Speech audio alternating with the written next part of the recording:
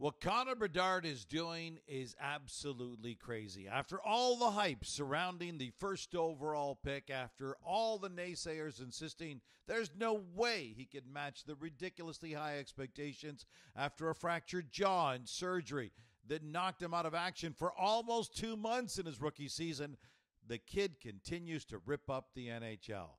And he's now doing things very few kids his age have ever done before him in NHL history.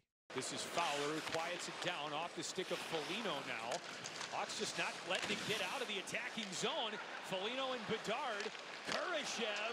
Bedard. One-timer score! Like you read about. His 20th goal of the season. He's missed 13 games due to injury, and he still leads all rookies by 3 goals and 13 points better than any other rookie in the scoring race. The Hawks phenom had 3 points in the second period against the Ducks alone last night. That's his third 3-point period of his young NHL career. How amazing is that? The only other 18-year-old to do that, the legendary Teeter Kennedy. That was 80 years ago. He finished the night with a goal and 4 assists, the 4th time he's had 3 or more points in a game. Just the 5th 18-year-old to accomplish that feat. The others in this exclusive club, Yzerman, Francis, Howardchuk, and Gretzky. His 5-point night ties the NHL record for most points in a game by an 18-year-old. And wait, there's more. He's now got 3 goals and 8 points over his last 2 games. Connor Bedard is just the second teenager in NHL history with 8 points over a 2-game stretch. The last to do that, Dale Howardchuk, 42 years ago. That's 51 points in 52 games.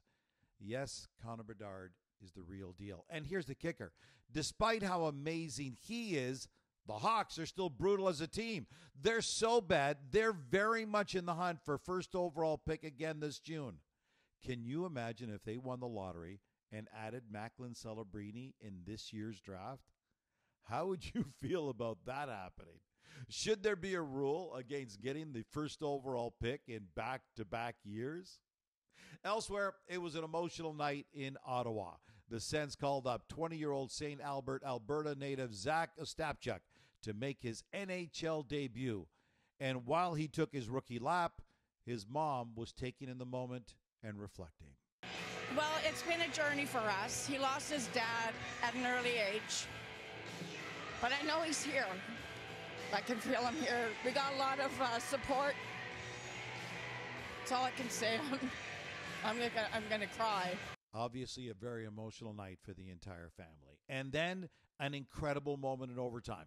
Guess who was on the ice and stole the puck from Sidney Crosby to start the play to win the game on the night of his NHL debut? A stop check out there in overtime. And a stop check takes that away from Crosby. Puts it ahead to Sanderson. The stop check goes off. On comes Batherson. Drops for Sanderson. For Stutzla. Moves it back across. Shot score! Drake Batherson, overtime winner! Yeah, I was a little surprised when they gave me a tap and said you're going, and then I saw Crosby out there and it was heart beating a little bit. So I mean, yeah, but I'm very thankful that they trusted me to go out there, and yeah, it's a good experience. Obviously, I'm gonna remember this for the rest of my life. It was probably the coolest night of my life. Very, very cool. So a couple of kids stole the night. Loads to cheer about. What did you think of Zach Ostapchuk's NHL debut? The Sens are out of it, so there's no real reason to keep him out of their lineup. Give him a chance to develop and give the Sens fans something to cheer about in yet another lost season. What do you think of what Connor Bedard is doing right now? Has he now proven he is truly a generational player? We know he's going to win the Calder. That's easy. That's a slam dunk. But what class would you put him into right now? Finish this sentence. Connor Bedard is the best rookie in the NHL since... You've heard from me. Now it's time to hear from you. I'm really curious what you've got to say about all this.